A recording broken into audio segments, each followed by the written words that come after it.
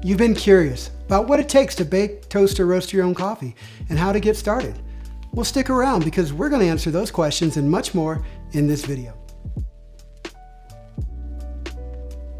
Why roast your own coffee with so many commercial roasters putting out tasty offerings? Could be you live on a small island where there are no specialty roasters, and it's expensive or difficult to get coffee shipped in. Could be coffee subscriptions just don't seem to synchronize up with your usage patterns, leaving you out of coffee with an hour-long drive or more round trip to replenish. Perhaps you're convinced you could do it better than those commercial roasters. Maybe you're just looking for a deeper connection with your coffee, or simply find the 3x savings of buying green compelling. Or maybe it's none of the above.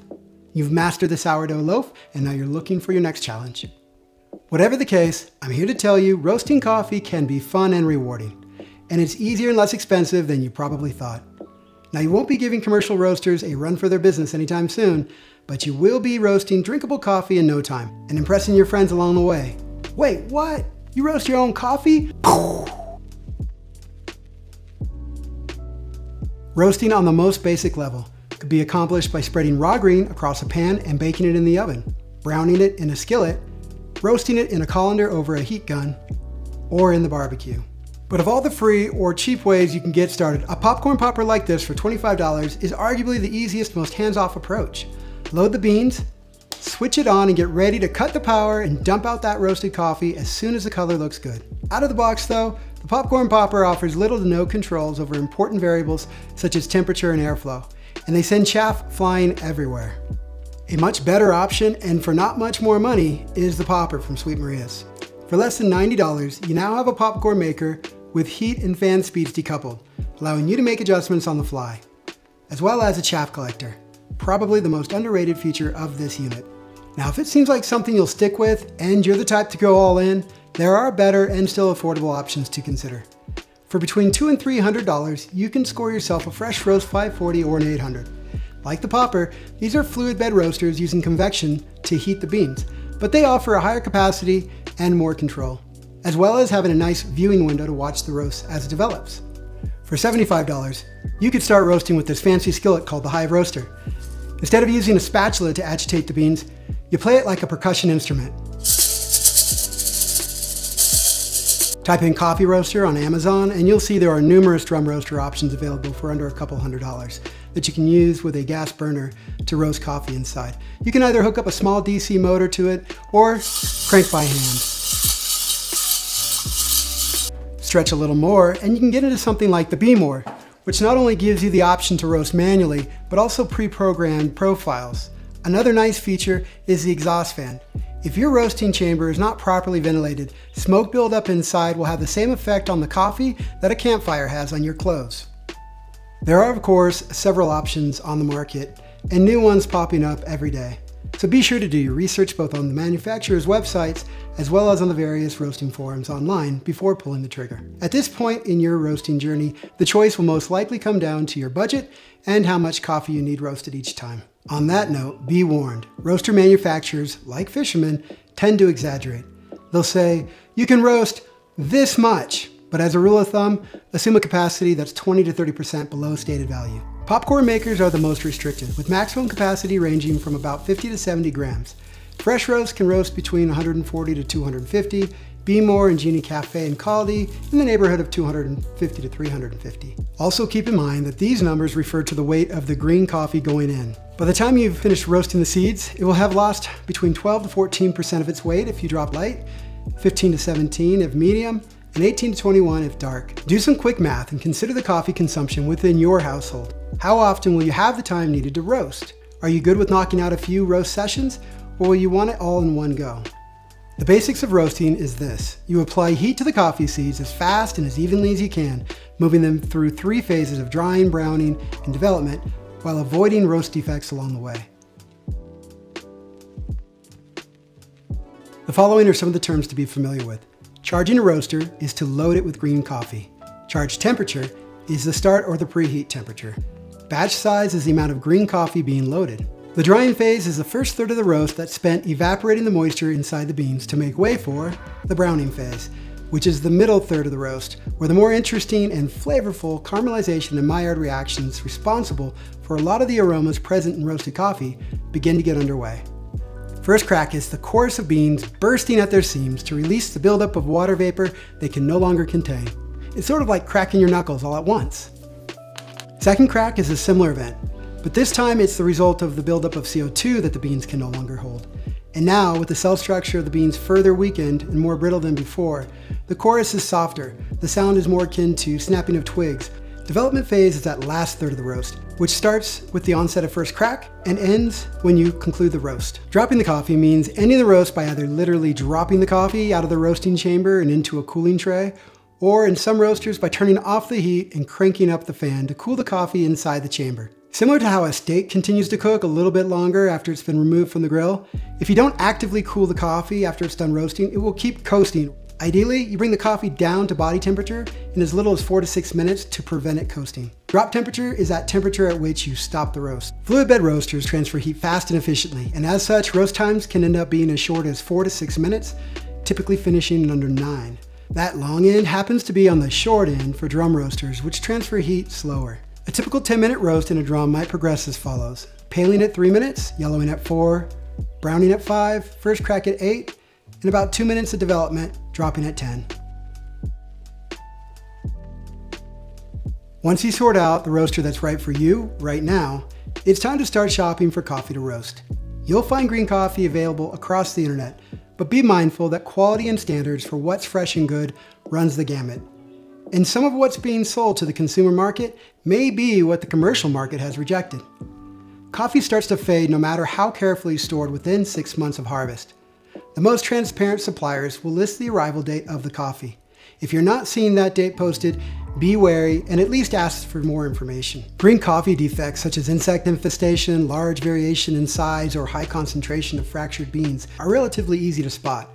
Others, such as a high number of unripe seeds, referred to as Quakers, are more difficult to identify and usually only visible in the roasted coffee, where they show up as noticeably lighter than the rest of the batch. Poor quality green coffee will result in lackluster roasted coffee, and in some cases even offensive tasting. Beans of different sizes and various states of fracture will roast at different rates, leaving you to play the over-under. Beans with visible infestation will taste earthy and moldy. Ugh. Sweet Maria's has been in the green coffee business for more than 25 years, and they have been publishing educational content for all of that time. Their online coffee library and YouTube channel are a treasure trove for budding roasters learning the ropes. Their green coffee listings include a wealth of information about the coffee on offer, its producer, and the region it comes from. They share their cupping scores for each coffee, their roasting recommendations, and an array of descriptors that make it easy for you to select the coffees that align most with your preferred brew method and taste preferences. The best you can hope for when roasting coffee is to highlight the intrinsic qualities of the seeds. If it's an earthy, low-acid coffee from Brazil or Southeast Asia, there's literally nothing you can do in the roast to conjure up bright, floral-forward flavors of fruit bombs. These attributes are a product of the terroir, that is, the climate, soil, and elevation they were grown, as well as the processing method used at the plant. Was it wet, dry, honey pulp natural, or wet hold processed? You can take the same coffee and process it 5 different ways, and each will result in a wildly different cup. In addition to those mentioned, there are other experimental processing methods being explored in recent years. If you're wondering which origins to get started with, generally speaking, coffee from the Americas tend to offer bright fruit and floral flavors with light to medium body and a pleasing acidity, while the coffees from Brazil typically feature chocolatey and nutty flavors and muted acidity. If you're on the hunt for juicy and jammy coffees as well as some funky ones, East Africa would be a good place to start. On the other hand, if you have a thing for heavy body and earthy aromas, check out Southeast Asia and the Pacific. It's good to have a plan. Are you focused on preserving origin characteristics in the coffee, or do you want to introduce more of the roast flavors?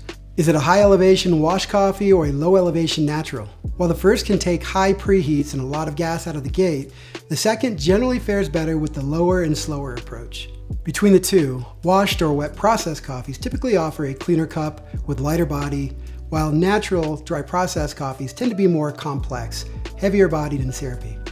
Another important consideration is, do you want the coffee to shine as a filter or as an espresso? The filter approach typically focuses on preserving acidity and origin characteristics and avoiding introducing roast flavors. The espresso approach, on the other hand, usually takes into consideration that it should perform equally well straight or paired with milk, or non-dairy beverage. A little extra development will help to tame the acidity and add some mild roast flavors as well as body that usually improves the chemistry with milk-based drinks. If you're roasting with a popcorn maker, a skillet, or a barbecue, you have only your sight and your smell to tell you how much heat to apply and when to cut it. Fancier roasters may come with probes and interface with software that can track and log as well as calculate derivatives and percentages that help inform how the roast is progressing. Definitely use all the available data your roaster affords, but don't allow yourself to get so disconnected from the coffee or reliant on the tech that if it were to all leave you at once, you wouldn't know how to manage your roast. The intro to this video is mostly tongue-in-cheek. You don't really want to bake your beans unless you fancy your coffee tasting flat, papery, and grain-like. Roasts that progress too slowly, stall or crash due to not enough heat applied at the right time to carry the roast into and out of first crack can end up tasting baked. If you're a steak lover, ever have been or know someone that is, think of what makes a juicy steak irresistible. Seared on high heat, char marks on both sides, and a tender, juicy center. Do you have that image? No, not that one, but of the juicy steak. Good. Don't roast your coffee how you grill your steaks. Unless you enjoy smoky cups, you don't want to blacken your coffee. The two defects related to this are tipping and scorching. Tipping happens when the tips or the ends of the beans are roasting faster than the middle, usually because you've applied too much heat too fast. Scorching happens when the drum is too hot at the time you charge the roast, or you've overloaded the roaster and the beans were not able to mix quickly enough, leaving the beans in contact with hot surfaces long enough to char. It's important to note that while you might have been having good success with, say, 250 grams of one coffee, when you switch to a different coffee that might be denser or larger, you might actually have to reduce the batch size to prevent overloading your roaster. I sincerely hope you only experience second crack once or twice and only by accident, and attend to the roast well enough to drop it prior to this moment. Second crack is where carbonization is occurring, and by that time you've roasted all of what makes the coffee unique out. The flavors are heavy roast flavors like ash, smoke, and molasses. The oils within the beans have been driven to the surface where it will lead to rancidity once exposed to oxygen. Now might be a good time to point out that what specialty coffee roasters call dark, commodity coffee roasters like Starbucks and Peet's would refer to as medium or medium dark. Descriptors such as City, City Plus, and Full City are only a few degrees apart in drop temperature, and your temperatures and others will depend on everyone having that same data as well as the same thermocouples placed in identical locations. Given all this, professional coffee roasters rely on the Agtron scale, a numbering system between 25 and 95. Where the color of the roast is measured by how much light reflects off the coffee. The darker the roast, the lower the number. The problem for us home roasters is that employing this system historically has required expensive optical equipment or equally expensive SCA color calibrated swatches. Fortunately, two products recently released have made this classification system more accessible to the rest of us. This is Roast Vision from Espresso Vision, and it offers accuracy on par with solutions costing 2 to 5 times as much, and wastes far less ground coffee to obtain those measurements. But at $300, it's still best suited to the most discriminating home roaster or the one that has decided to give small batch commercial roasting a try. For everyone else, there are these $3 roasted coffee color cards from Sweet Maria's. Bean to bean, inside and out, the color can vary. So to use either of these methods, you need to grind a couple of grams of coffee first in order to get the average of the color obtained from the roast. Color is but one variable, and two roasts can share the same Agtron number, but how they arrived at that number may have been through very different roasting profiles. For instance, it may have taken you with, say, a fresh roast to get there in 6 minutes, and them with a Beamore to get there in twice that. And you can bet that the two coffees won't taste exactly the same. Roast times are heavily dependent on factors such as the type of roaster, the batch size, preheat, batch-to-batch protocol, as well as how you drive the roast with the heat and the air. With that in mind, on the back of the card, along with the Agtron numbers, you'll find reference temperatures and weight loss percentages. The more data points you have, the more easily you can determine similarities and differences between the two seemingly identical roasts. The following are my recommendations for those just starting out. Once you start achieving roasts that you're happy with and you wish to replicate, the key to being consistent is replicating conditions each time. If you're roasting outside and the temperatures one day are significantly higher or lower than the next, this will affect the time it takes to preheat and reach key temperatures in the roast. If you roast back to back, the temperature of the roaster on the subsequent roast will most likely be higher than the first. Dedicating the space indoors with conditioned air and making sure that the roaster is starting the second batch at the same temperature as it started the first will go a long way into improving your averages. As with any new endeavor, to increase successes and minimize failures, master the green runs before you drop into the black diamonds. In coffee roasting, this would mean, while you're starting out, resist the urge to play with the knobs and the dials. Use the preset profiles if your roaster came with them. Aim for a medium roast level, somewhere between end of first crack and before second. That will ensure both good development while still preserving most of the unique character of the coffee. Erring on the side of more development rather than less is a smart play because you can always suffer through an underwhelming roast, but a grassy and vegetable one will be insufferable. Decaf, barrel-aged, and experimental processed coffees are examples of black diamond runs. If you've never tasted a coffee from a particular region or a processing method, it will be difficult for you to discern if what seems off in the roast is a defect, or if you just bought a coffee that you just don't vibe with. If you can source coffees that you're already familiar with, then you can qualitatively judge how your roast compares to that control. A high-grown washed Ethiopian and a low-grown natural processed Brazilian can make for a tasty espresso blend, but each will require different charge temps and roast profiles to get them to the same level of development. Pre-blending and roasting the two origins at the same time together will require you to make compromises with one or both when deciding a roast profile to follow. They'll hit first crack at different times, which also means you'll be dropping them at different levels of development. They'll have more success roasting each coffee separately and then blending post-roast.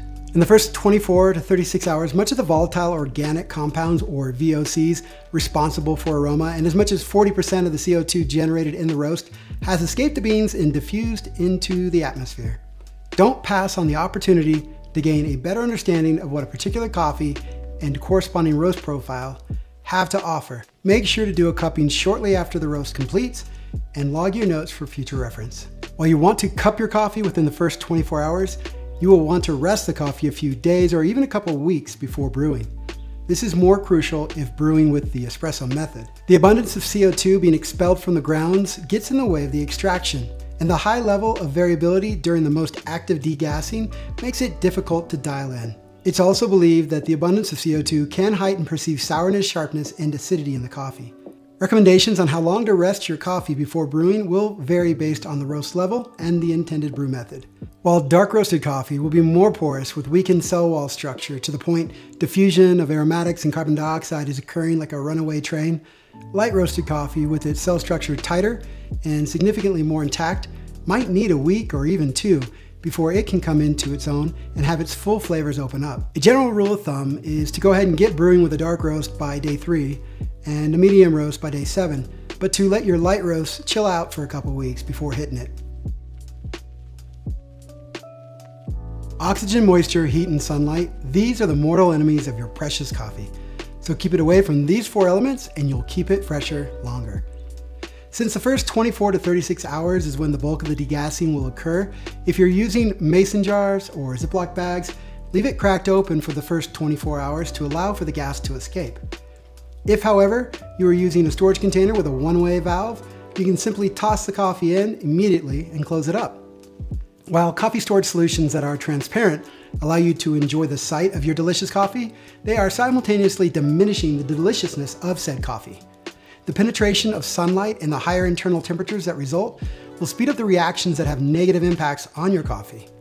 If you are using these types of storage containers, make sure to keep them away from direct sunlight and preferably in a very dark place. Planetary Design's Airscapes offers a vast array of fun colors that can help you identify your coffees without labels, should you be rotating in different varieties and blends. They use a plunger style lid with a one-way valve that enables you to minimize the amount of air present as you work through your coffee. Fellow Atmos, by contrast, has a fixed volume, but employs a vacuum mechanism to remove air from the container.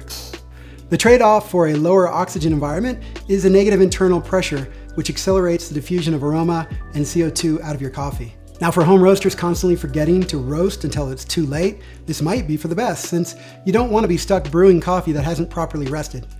You can slow the rate at which the coffee degasses by creating a positive pressure inside the vessel it is contained within.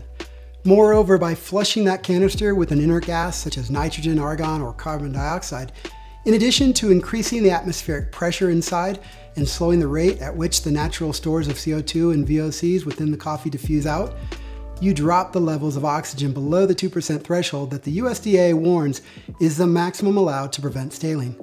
Store claims to be the first consumer product that enables you to do exactly this, and it works with both commercial filling tanks as well as consumer bottles of CO2 such as what you get with a SodaStream. The way it works is you flush the coffee with inert gas, purge, flush, purge, and flush again, then leave sealed up for long-term storage. While not very practical for frequent access, if you have something really special like a geisha you want to enjoy for as long as possible, this has, in my tests, extended freshness by more than a month. Another way to slow down the rate at which coffee degasses is by lowering its temperature. Vacuum sealing your coffee in food storage bags will protect it from oxygen and moisture. If you then place those bags into the freezer, you significantly lower the temperature of the coffee and thereby reduce the rate at which it degasses. This 1-2 punch in coffee storage all but halts aging entirely. You can also do this to store your green coffee well beyond the usual 1-year recommendation. Be warned though, coffee is hygroscopic, and if measures aren't taken to ensure that it's sealed off from its environment, it will absorb moisture and food odors with it. Ensure and regularly confirm that the vacuum seal is holding. Additionally, portion the coffee appropriately to usage patterns. Best practices here would be to pre-portion single doses, but if you prefer to pull out a week's worth of coffee, instead, when pulling coffee out of the freezer, give it time to acclimate before opening. Otherwise, the ambient moisture present will rapidly condense on the cold beans. One last note on freezer storage. Since freezing coffee effectively slows or even suspends aging, you'll want to allow your roasted coffee to adequately rest to its peak freshness window before freezing, so that it's immediately ready to brew when you remove it from the freezer. There's so much material to cover on the subject of home roasting, one video simply isn't enough space to do it in. If you enjoyed this video and want to see more home roasting content, leave a comment below letting us know what to cover next. At a minimum, we hope we helped you answer the question, should I try home roasting? Will you? Do you already? Tell us in the comment section below. Until next time, happy brewing and roasting.